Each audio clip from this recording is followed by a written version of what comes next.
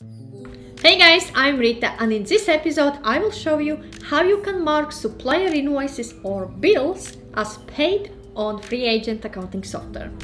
To mark invoices as paid, we need to go to whole list of supplier invoices. So click on bills, and if you know which invoice you have paid, click on that invoice. So in my case, I have for £150 I paid to Chocolate Limited. From here, to mark this bill as paid, click on Add a manual payment on the right hand side.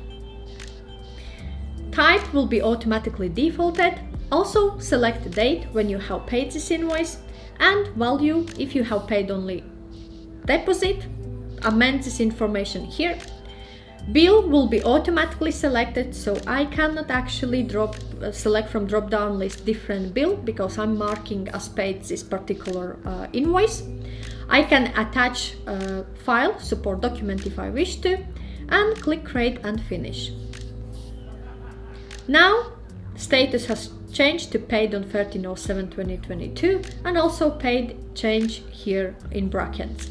When I go to bills list and I look on my Chocolate Limited invoice 2299, it has been marked as paid on 13/07/2022. So this is the way how you can mark supplier invoices as paid on FreeAgent accounting software. If you have any questions or require any further advice, feel free to reach out to me.